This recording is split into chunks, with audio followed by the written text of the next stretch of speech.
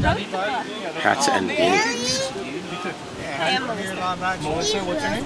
Rick. Rick, and what's your name? Listen to bad Quaker line.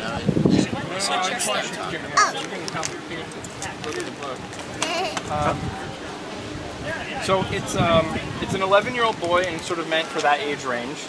But you know, parents have to decide how comfortable they are with violence because it's a zombie story. Right. But I've tried to use tension instead of violence because I know that's a concern. So it's not like that gory. Like mostly he traps them or tricks them or runs away from them or he slips them up with things. And so it's sort of like Home Alone in a way. Ernest Hancock called it Home Alone with zombies.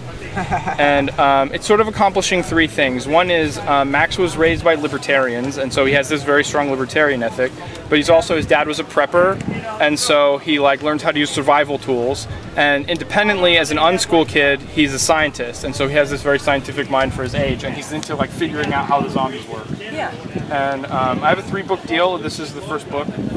And it's been fun. And so it's That's awesome. It's spawned off like merit badges too, which are free for kids if you want some. Max is a pork scout. He's a Porcupine Freedom Scout. That's where he learns a lot of his survival training. Yeah. So I've made what I'm calling action badges, which are things that kids accomplish. They get a button for. Oh, cool. Mama, I'm thinking, I think I'd like to give one a try. there used to be a monster in this book, and if you fight someone, they're turned into The what? So all the shirts are 20, with the exception of the orange ones are 30 because I buy a hoodie for a homeless person. Sorry, yeah, every Bigfoot Not Bomb shirt that sells, I buy a hoodie for a homeless person. And I love monsters. Yeah. Monsters. Even real ones. Well, that was pretty cool.